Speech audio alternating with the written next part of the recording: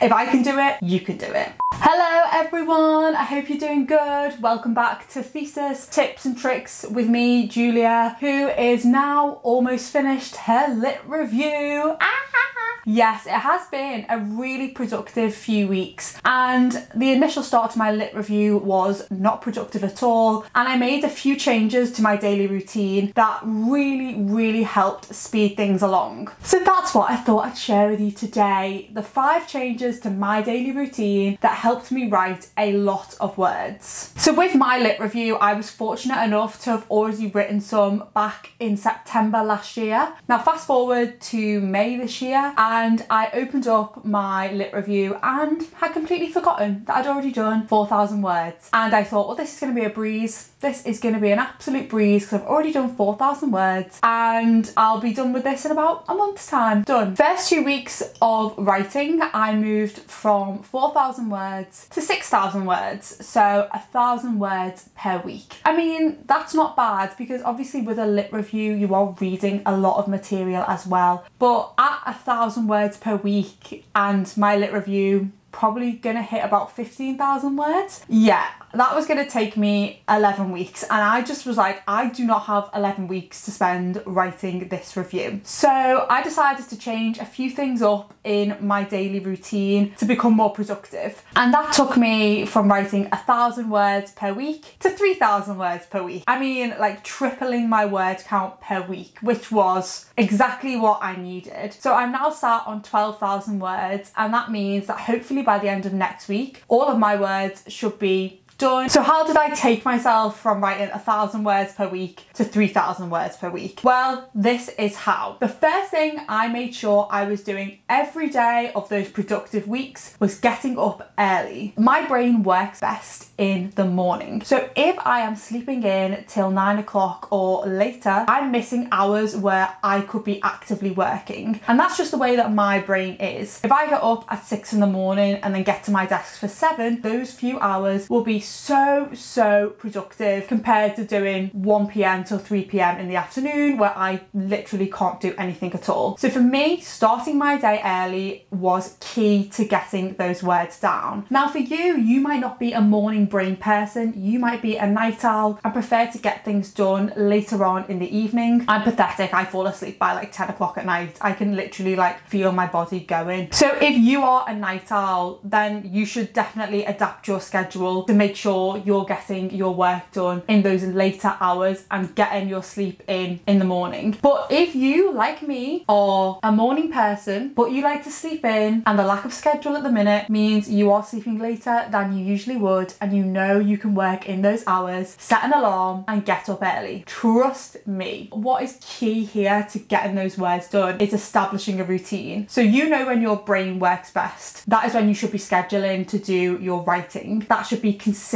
every single day, Monday to Friday. And so I think really getting a routine down and the consistency in there is vital in upping your word count. The second thing that I made sure I was doing every day was focusing on a single section of my lit review. Now you might be thinking, oh, I've only got a few sections to write and these sections are really big and it'll take me more than a day to write a section. Break it down to a really condensed part of your work and let that be your focus for the day. I worked out that I had, I think, 14 different sections for my thesis, and so then I gave each day from Monday to Friday a different section to work on. Now on some days these sections were pretty chunky and pretty hefty and it meant that I did have to carry them over to the next day in the morning, but there were other sections that, because I was getting up early and using my brain's best hours, I was getting through them really quickly and then actually being able to jump ahead to start my reading for the next day. So I think it's really good to have like a rough schedule of doing a section per day for your lit review or your dissertation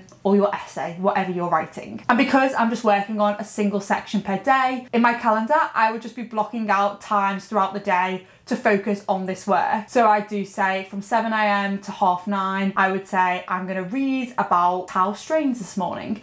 And then from 10 till 12, I'm then going to start writing the paragraph for tau strains. Then in the afternoon, my brain's just rubbish in the afternoon, I block maybe an hour to do some more reading. And then for a couple of hours in the evening, when I'm a bit more alert, I would then go back to writing. But blocking out designated hours throughout the day really helps keep you on track. So yes, write a section of your work each day using time blocking. The third thing that I've been doing is something I only came across about a year or so ago, which is using a Pomodoro timer when I'm trying to write. I don't know about you, but when I'm writing a really intense piece of work, I can find that my brain is a bit resistant to actually getting those words on a page because it requires a lot of energy, and our brains like to take that path of least resistance. And if you're trying to use a lot of energy, a lot of focus, a lot of concentration, sometimes your brain can be like, yeah, no, I'm not gonna do it. But what a Pomodoro timer does is it times you for 25 minutes and then gives you a 5-minute break. So in those 25 minutes, that is your working time, and for that time you solely focus on your writing. And during that 25 minutes,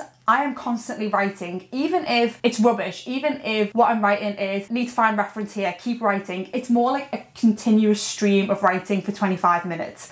And then you have a 5-minute break. It really helps you to get the words down, because if you just have a focused period of time, your brain can really handle, I've only got to go for this long before I can take a break. Now in that 5-minute break, what I tend to do is get up and have a little walk around, go and get a coffee, have a quick chat with someone. Try and not use that break to do a task which would take you longer than 5 minutes, because the key to Pomodoro is doing a few of them back to back, and you will see so much progress with your work. I just find having that finite amount of time when my brain needs to focus really helps me to actually focus and not let my mind drift off onto something else. The fourth thing that I've made sure I've done every day whilst getting all of these words done is to exercise or move. It doesn't have to be a full intense workout, but making sure that I'm taking time to move my body every single day. During this period, obviously the gyms aren't open and I am normally a gym goer, but what I've been doing instead is really getting into running. So I've been going on runs every other day. And honestly, it is just so good for clearing your head and for stress relief. And on the days where I haven't been running, I've been doing, little workouts at home and then also going for a walk. And during this time, what I like to do is really treat myself and really take my mind off my work. And for me, the way I do that is to listen to a podcast whilst I am doing my exercise. So my body is really, focused on the exercise at hand, but my mind doesn't even get a chance to wander off because it's focused and listening to something that it really enjoys. So every single day that I've managed to write a lot of words, I have been moving and exercising. So it's something that I would 100% get into your routine. Sometimes I find that my brain tries to convince me that, oh, going for exercise now, that's just a waste of an hour where you could be working. But I found if I didn't exercise, then that hour would just be used wasting time scrolling through my phone or doing something else, watching TV. Personally, I tend to exercise now either really early in the morning, so before I start for the day, or I will exercise during that lull period of the day. Everyone has one, that dip in energy where you physically just can't get your brain to do anything. That's when I will go for a run or a walk, because otherwise I'd just be sat staring at my screen feeling bad about myself. So may as well use it for something productive. And the last change that I've made to my daily routine that has made the biggest difference, and I mean the most astronomical difference to my productivity, is putting huge restrictions on the use of my mobile phone. I am addicted to my mobile phone, I really am, and it's normally the first thing I look at in the morning when I wake up and the last thing I look at when I go to sleep at night. Now what this does, if you're using that for social media, is first thing in the morning your brain is in a reactive state because you're looking at information and taking in other people's information before you've had a chance to even understand how you are feeling that day. So I made a really strict rule for myself that I would not go on my phone until after midday every day. I wouldn't look at my phone in the morning, I wouldn't touch social media. My phone was kept away from me all of that time. So what that allowed is for me to wake up, really judge how I was feeling that day, and then get on with my work without thinking, oh, I need to reply to that message on Instagram, or it's really important that I plan my content for this. No. Leave the phone whenever your core best working hours are. I would say try and not look at your phone until you reach that point. I know that's really hard for night owls, but at least give yourself a 2 or 3 hour break of the phone before you go into your work. I've also switched off all my notifications on my phone, so even when I'm looking at it in the afternoon, it's not constantly going off. And I've stopped going on my phone at night as well, and instead I'm reading a book. But that has been the biggest driver in my productivity, is restricting my use of my phone. If you love your phone as much as I do, if you are a social media lover like I am, I love social media, but it is a huge distraction and your brain prefers to scroll mindlessly than actually do work. So when it comes to like having to actually just get stuff done, switch off your notifications, leave your phone somewhere far away from you, don't look at it until at least lunchtime, and then just see how you get on, because I guarantee you your mornings will be so much more productive if you do that. So they are my 5 things: waking up early, time blocking your day, using a Pomodoro timer, exercising, and restricting your mobile phone use. Those 5 things have helped me to go from writing 1,000 words a week to 3,000 words a week. And I'm probably going to finish my lit review next week. But yeah, give all those things a go. I hope they improve your writing as well. It really is about giving your brain that productive time to solely focus on your work and looking after your mental health. As always, that's really important. So next time I speak to you about my thesis, I will have hopefully finished my lit review, and I'll be moving on to my methods and putting my results section together. So I'm sure I'll be back with a video on how I'm working through those different sections of the thesis.